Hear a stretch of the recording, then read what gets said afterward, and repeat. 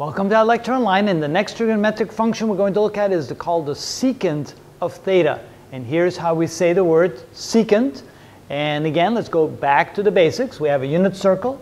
We have hypotenuse at length 1 because unit circle has radius 1. We have the opposite side to the angle, the adjacent side of the angle, or the x and y value.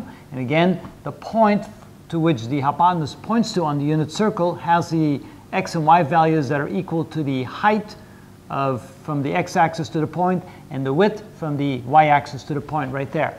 Now, if we draw this very same triangle over here and we name the sides, we call this the hypotenuse, we call this the opposite side to the angle, we call this the adjacent side to the angle.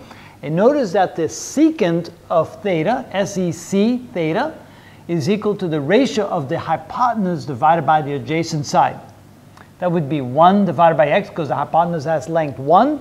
And the adjacent side is, of course, the x value of that point right there. So that would be x. And since x is equal to the cosine of theta, we can then see that the secant of theta is simply the inverse of the cosine of theta. Now, since we have the cosine of theta equal to this, we can then see that the secant of theta, the secant of 0 degrees, is equal to 1 over the cosine of 0 degrees, which is equal to 1 divided by the cosine of 0 degrees is 1, which is equal to 1. How about the secant of 30 degrees? The secant of 30 degrees is equal to 1 divided by the cosine of 30 degrees, which is equal to 1 divided by, and the cosine of 30 is the square root of 3 over 2, which means that's equal to 2 divided by the square root of 3.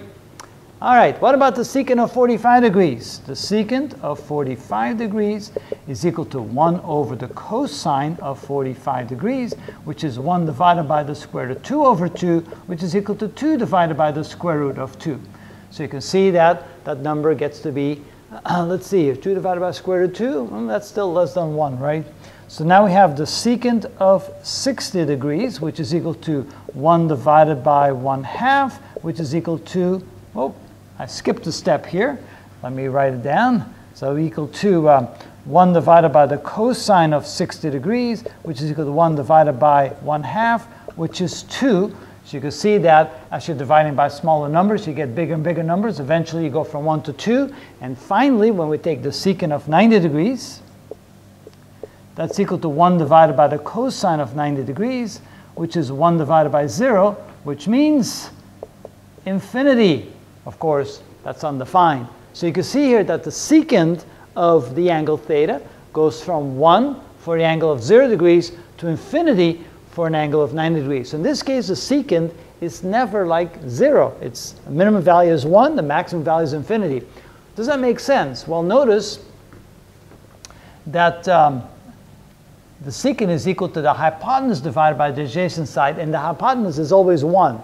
So unless you're dividing by an infinite number and the adjacent side never becomes infinite, the secant of theta can never go to 0. It's a little bit a different function here. So it goes from 1 to infinity and not any smaller than 1. So that's the definition of the secant of theta.